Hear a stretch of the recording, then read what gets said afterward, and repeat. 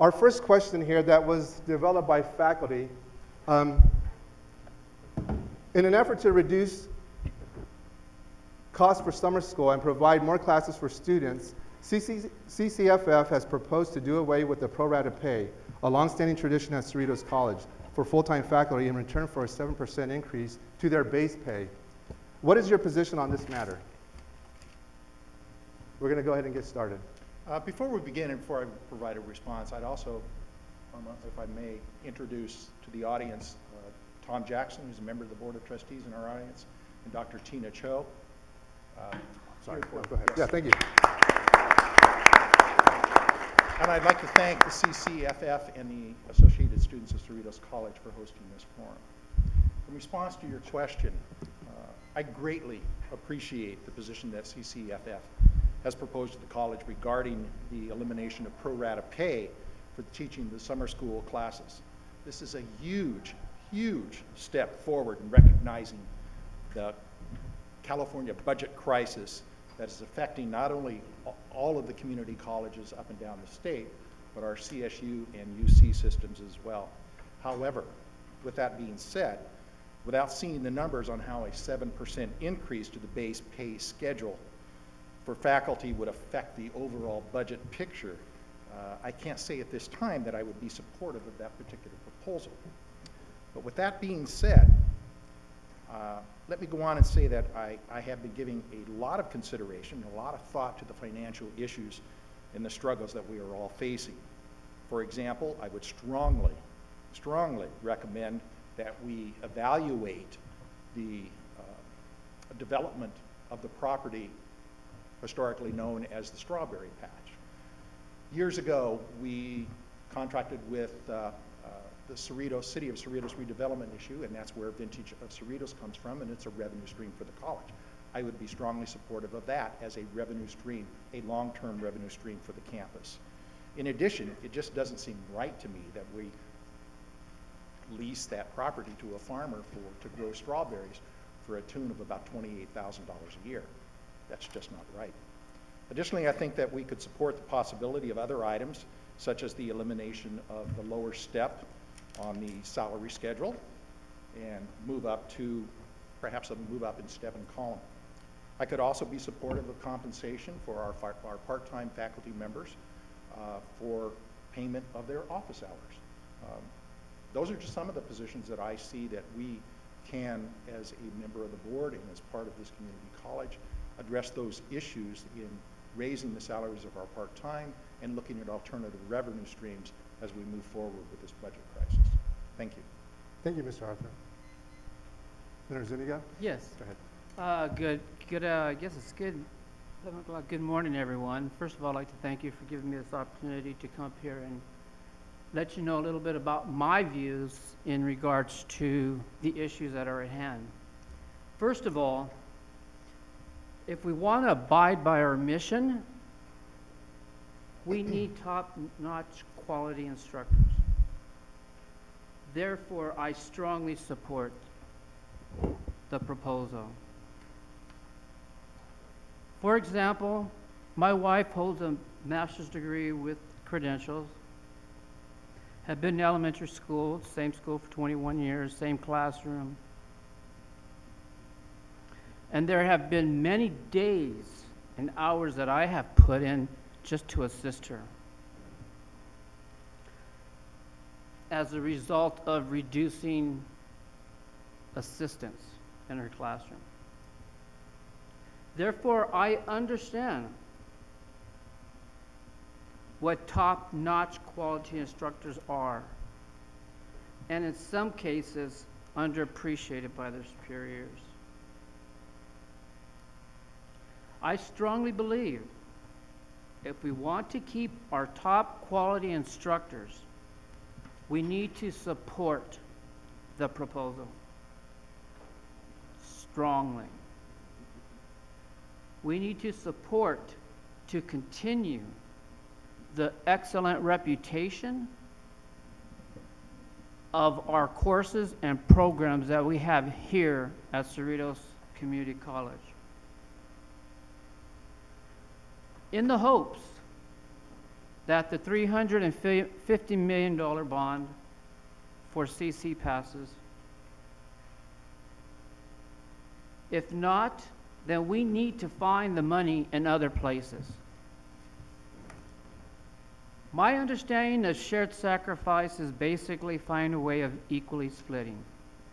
I recommend that a committee be formed among faculty, preferably one from each department, to come up with suggestions that are reasonable sacrifices. First of all, our faculty are very important and very valuable to Cerritos.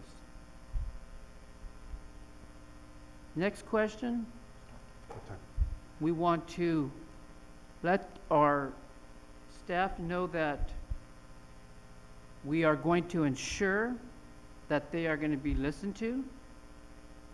We're going to listen and find out what is very important from them, recognize what's valuable to them, and form a research committee to present to the Board of Trustees suggestions in positive, open, fair, and most of all, constructive manner. And ask the board to consider how can we fulfill the recommendations in a positive, creative... Mr. Moderator, with all due respect, my challenger's time expired well over 90 seconds ago. This is inappropriate. Well, let's move on then. Let's address the question. If we can reset the time there, please. Let's just go ahead and formally address the second question here. I appreciate that, Mr. Arthur. Before we move on, I'd like to acknowledge Mr. Hewlett that's in our audience, and Bob Chester, our Senate President here. Mr. Hewlett is one of our trustees. Let's move on with the second question. I apologize for that, Mr. Arthur here. That's quite all right. Let's move on with the second question here. This is a two-part question. In these economic times, there's a public call for shared sacrifice. How would you implement this? And B, how will you boost the morale of our part-time faculty who teach a significant portion of our students, yet earn one of the lowest pay scales in the state, who are not compensated for office hours, and who have neither benefits nor security or job security? Go ahead, Mr. Arthur. Thank you. Before I respond to the question, I'd like to take an opportunity to respond to Mr. Zuniga's comments. He mentioned about establishing of a committee to investigate additional potential revenue streams for the college. You all know, as well as I do, that these committees already exist. There's nothing that Mr. Zuniga has said that is, in my opinion, new, or creative, or inventive. Mr. Zuniga, unfortunately, I don't think is qualified.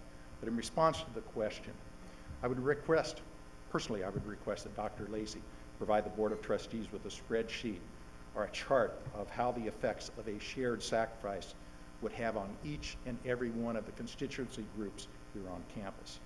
If the hit wasn't equal or fair across the board, I would have great difficulty in supporting whatever plan was brought forward. With regards to a morale issue, as I have mentioned in my response to the last question, I am supportive of paid office hours for our part-time faculty, and I'm willing to listen to any additional proposals that are presented at the negotiating table. However, we can better compensate, and any of these issues on however we can compensate our full-time and part-time faculty. As you know, we have, 3 years ago, we offered an early retirement package to our faculty and staff. It was very well supported. We had close to 80 individuals that participated. As a potential revenue stream, again, we are considering offering another early retirement package that will open up a number of opportunities for cost savings as well as opportunities for employment of some part-time instructors to move into the position of full-time positions. I believe that the presentations that have been presented by the Vice President of Business Services to each and every one of the constituency groups regarding the budget crisis facing this college have been open, honest, and are received well. And I am one that would be supportive of listening to each and every group on campus for whatever potential solutions anyone could bring forward that could address and alleviate the potential problems that are facing this campus. Thank you. Thank you, Mr. Arthur. In terms of looking at time, do you want to go ahead and respond to the second part of that question, because you started off with the question? Sure, yes, I did. I'm not going to respond to any negativism, first of all, by my opponent, so I'll try to be as positive as possible. I did start off with the second question. Would you like me to start over again so they got it complete? You're going to run out of time here, so go ahead. We have 2 minutes there. Go ahead. Okay. My understanding of shared sacrifice basically is to find a way of equal splitting. I'd recommend that a committee be formed among faculty, preferably one from each department, to come up with suggestions that are reasonably sacrifices. First of all, recognize our faculty are very important and valuable to the Cerritos Community College. Number one, ensure they are being listened to. We're now referring to our faculty. Ensure that they are being listened to. And I'm going to emphasize that what they say is very important.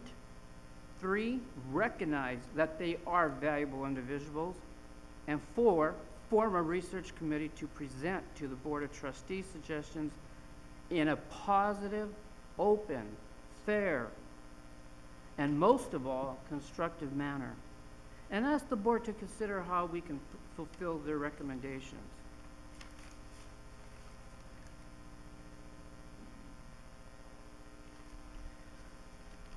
The next one would be positive, creative fundraising events to increase profits. Again, forming committees to gather students' openness and allow them to be open, allow the Board of Trustees to listen to their opinions, their wants, their needs, then present it to the Board of Trustees for their suggestions and recommendations. Okay, thank you. We're going to go ahead and move on to the next question here. So as we go on, these are going to be questions that were created by the students, by SCC. Mr. Arthur, students are concerned about increasing unit costs, rising book prices, and fewer classes offered by the college. What is your plan to reduce costs directed towards students? It's a very good question. And my first thought comes to mind that we recently had to settle a frivolous lawsuit that cost the college approximately $350,000. Mr. Zuniga is one of the ones responsible for that. Unfortunately, the cost to our students for tuition and textbooks is not in the control of the Board of Trustees. They are dedicated, those fees are dictated by the officials in Sacramento, not the local governments. Additionally, the cost of books, we have no control over that. That's the publishers. But I am proud of the work that the college has done regarding to open and online registration, revisions to the policy regarding priority registration, as well as so that those policies could be equal and fair to all students that are attending the college. I'm also very pleased, as each of our students will know, about the Kaleidoscope program that is implemented here on campus, where books are available online, free to our students in certain disciplines. And I, speaking for the rest of the members of the Board of Trustees, strongly support and envision those opportunities of online books available to each and every student in each and every discipline, in each and every category, regardless of whether that student is moving forward to an AA degree and a transfer to a 4-year institution, or towards a certificate to increase their working abilities and pay scales at their current levels of employment. Those are the types of things that I envision for the future. That the day-to-day routine things as a member of the Board of Trustees, are the bills going to get paid? Are the trees going to get trimmed? Is the campus going to be clean? Yes. It's the long-term adventures that we all face that keep me up at night, whether or not I have made the right decision. And in the times that I have spent on the Board of Trustees, I'm very proud of the way this college and this Board of Trustees have moved forward. I would challenge my opponent to name one instance where anything the Board of Trustees has done that has negatively affected this institution. Thank you. Thank you, Mr. Arthur. Mr. Zuniga, you can go ahead and respond as well. Yes. I'm not going to answer to your question that you just proposed. However, I do want to get to the $500,000 that you indicated. First of all, as many of you know, the reason why we're actually here is because of the California Voting Rights Act of 2002. That was an act that was instituted in 2003. So we're talking about almost 9 years later. You would not have to pay 1 penny. And secondly, our constitutional attorneys only charge $55,000, so I don't know where you got the $500,000. But I will go on to my question now. The question was, first of all, to reduce costs directed towards students. I like to research book prices among various community colleges. Second, unit costs. Third, classes offered in general. Research book prices with the, like I said, with the local community college. Consult with other community colleges to find out how they are, what system they are using and how much their books are, and if they're less, then why. Research is important here. It appears that there's no communication previously. Second, one suggestion is to research if we can find a way of streamlining, finding money from other budgets, other areas. Of course, abiding by the guidelines. And look into the student fees to see if there are any unnecessary extra fees that are added to it, attached to it, that can be reduced or eliminated. In addition, positive, creative fundraising events to increase the profits that could create a slush fund if legal. Okay, Mr. Zuniga, I'm sorry, that is time. Thank you. We want to go ahead and move on to the next question posed by students. Question B here. It's a little bit lengthy here, bear with us. A vast majority of students at Cerritos College lack basic skills and need academic guidance. Traditional classroom instruction as opposed to computer-aided instruction. At the same time, in this physical crisis, an increasing number of students are unable to transfer to a four-year university due to section cuts. How do you ensure an open access community college stay true to its mission? Mr. Arthur? Thank you. I just want to make one perfectly clear. The figure that I raised to Mr. Zuniga in that lawsuit was $350,000, not $500,000. And that cost included not only settlement to the attorneys, but the cost for the college to defend itself in its payment to its attorneys, as well as all the staff time involved, something that Mr. Zuniga obviously doesn't understand. The Math 20 program here at Cerritos College is a very good example of the aid students who require remedial work in their studies. I have requested Dr. Lacey to work with the faculty and other outside sources to develop other similar programs in the reading and science areas so that students can be ready to do college work. How important is that? We know that approximately 80 to 85% of the students enrolling in Cerritos College need remedial work in reading, writing, and science. That's just sad. The college has been working with our K-12 partnerships and meeting with them, the trustees and the superintendents, quarterly every year. Our President's Council and Superintendent's Council work with the administrations of our feeder schools in moving forward towards having the students that come to Cerritos College better prepared and able to do college work. This is not something new. This is something that I take pride in what this college has done to move our students forward.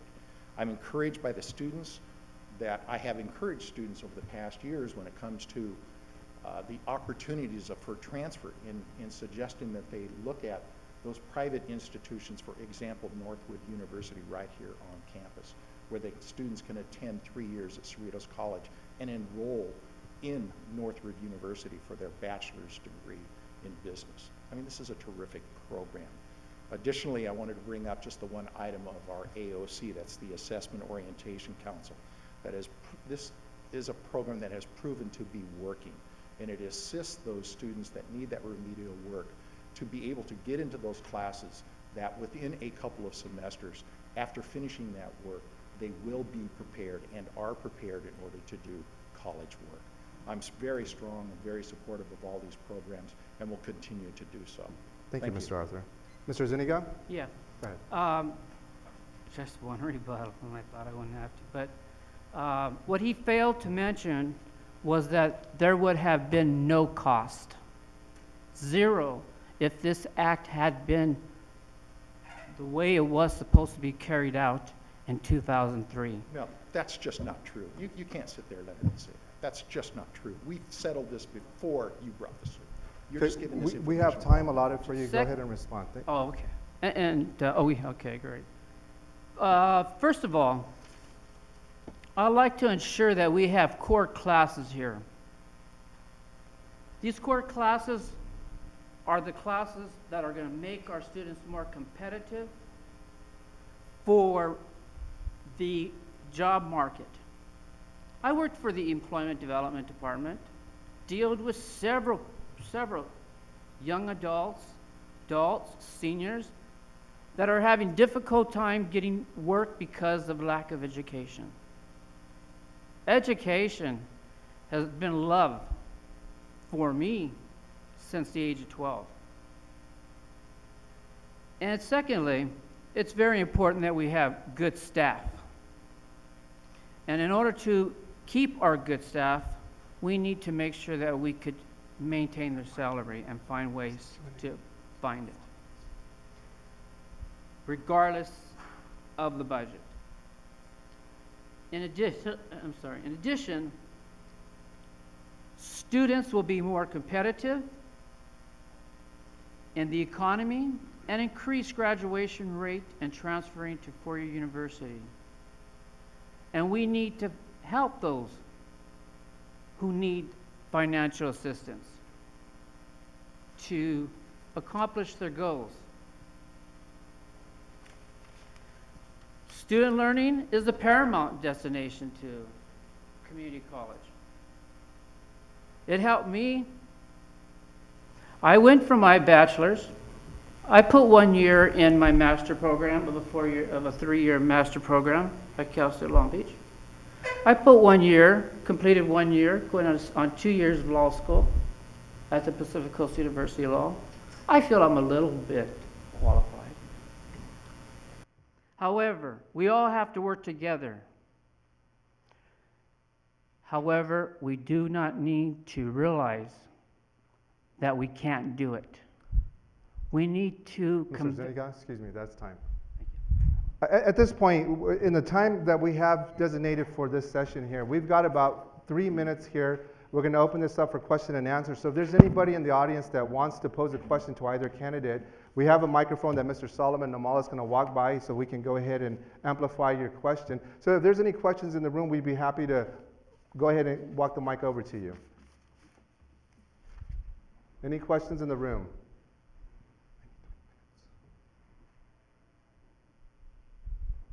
None.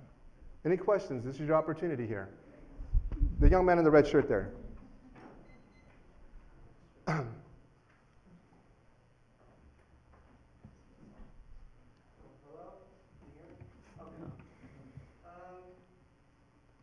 of all, I'd like to thank you two for coming up here and speaking to us.